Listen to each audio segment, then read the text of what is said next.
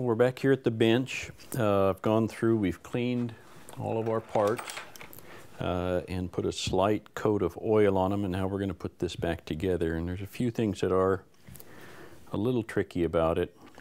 The one I hate the most is the little ball bearing that goes under the safety. For some reason, I'm just clumsy enough to where I usually fly that all around the room. So I broke down and bought myself a package of these. It's got all the metric sizes, and you can see the one with the least number of balls in it is this one right here, and that's the number 2 millimeter ball, and that's because this is the one that goes under the safety. And I've lost so many that you know, I got this, it's got 50 of them in there, and I probably used a third of them already. You would think that you'd find them on the floor, but I never do. So we're going to go ahead and start with the safety. There it is there.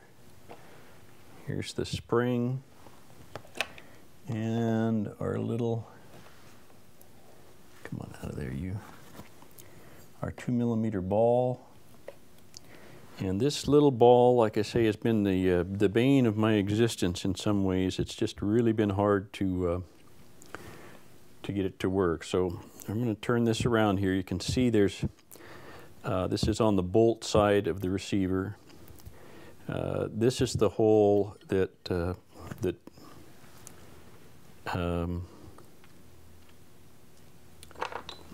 you know, if you were looking at this, this would screw into it.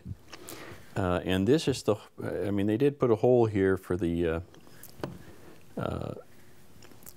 safety. And here's this little spring here, which the spring and I get along fine. And basically you just drop it down in there. Oops, we used to get along fine. And it drops down, if you can see it. Close in a little bit more here. So there's the spring sticking up. So we have our spring in place. It's right here.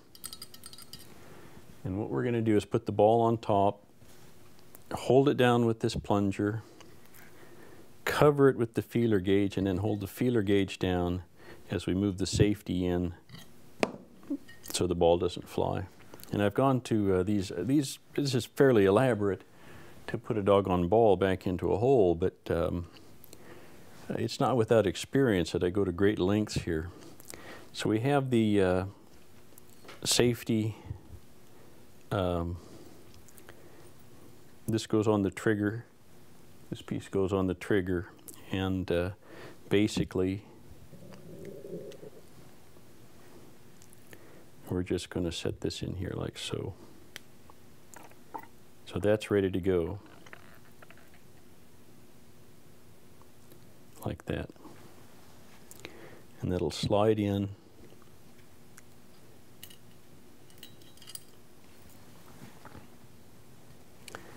Slide into this groove here. Okay. Now we take the ball.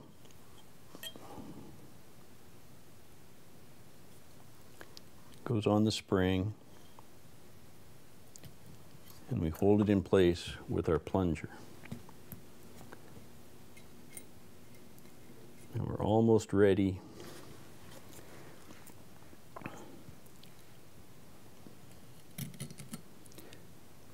Okay.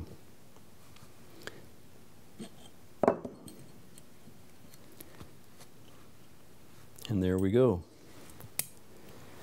We have our detent ball in place. And that's, like I say, that is a lot of effort. I've got 3 tools here. If I had a couple more hands, that would be helpful as well. But I've chased that little ball so many times that I'm just not going to fool around with it. We're going to get her done one way or another.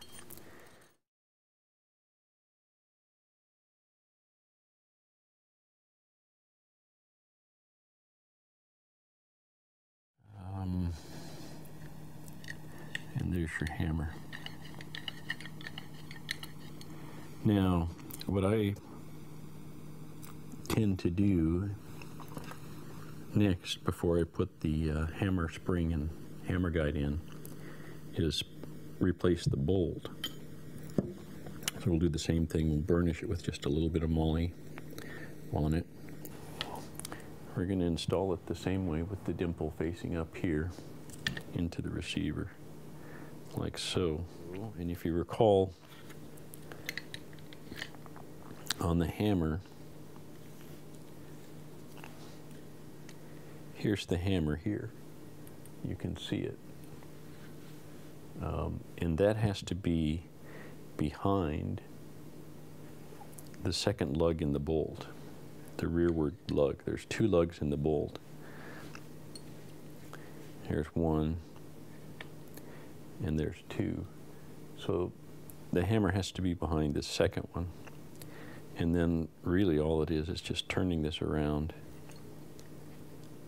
like so to where we can engage the hammer now. You can see the hammer is behind that rear lug. And just needs to be turned just so that this transfer port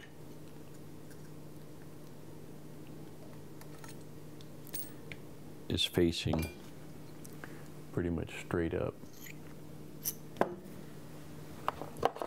Put the bolt handle back in so that we don't lose our position here.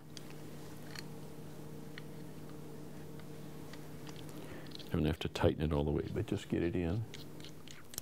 So we're ready to put this in. The spring goes here in the front hole, and then the ball on the spring. And it just fits in there. Now this ball, what we're going to end up doing is rotating the ball so that it puts tension on the bolt. It also puts tension on this and holds it in place while you're putting everything together. It's important to put the ball in at a kind of an angle. If you don't, if you put it in at this side, it'll pop out this hole.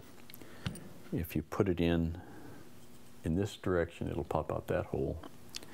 So we put it in sideways, put it in, and then rotate until the screw hole is lined up with this hole, and then push it into place. And you can hear that detent as the ball holds this in place up against the bolt. We're ready to put the trigger back in. Now we're ready to put the bolt lug back. At this point, check it. It cocks and it fires. So that's what we wanted. There's two lugs, and the front of them right there.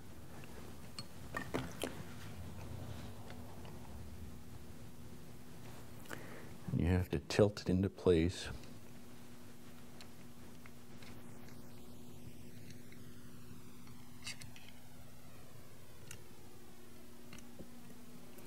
As you install it,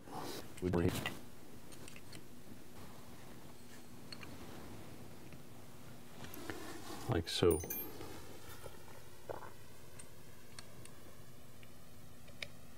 So from here, it's a simple matter of the barrel. And again, it can only be indexed one way because of the transfer port. The whatever this piece is called here, that screws into the barrel.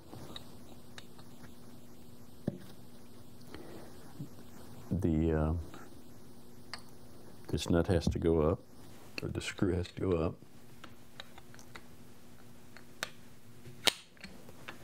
Like so.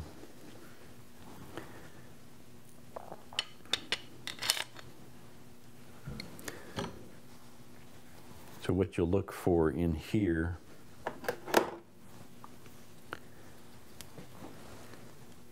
is the, I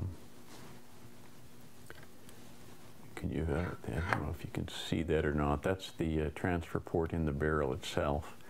And you have to align that so it faces like this so that you can put your transfer port in and hold it in place.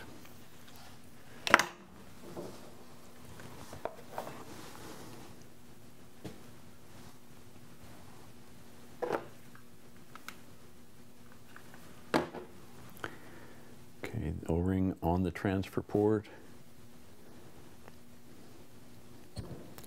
Work it down in there until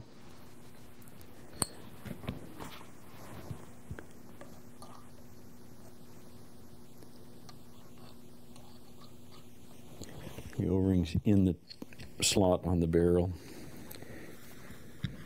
And you can hold it like this, put a little pressure and wiggle it just a little bit, and you can tell when it's in. So that's in place. We'll go ahead and tighten the barrel in with these grub screws here.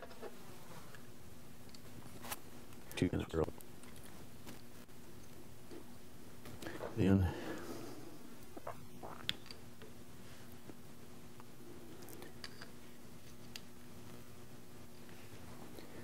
we'll put that into place, followed by the regulator.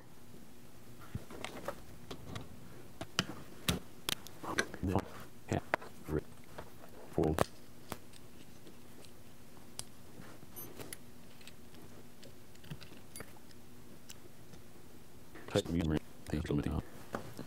And there you have it. Goes back into the stock. So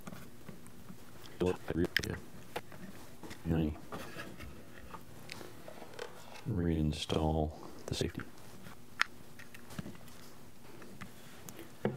Okay, the last thing we want to do is cycle the gun. I'll put this in here so we don't want to damage the magazine return, and see if the safety works first of all, and it does, and then see that it fires, and it does. So the gun is back together and ready to be tested for velocity, and I'll be doing that and putting that into another video later. But that's basically a tear down and rebuild of the BSA Super 10. Hope you enjoyed this video, and thank you for watching.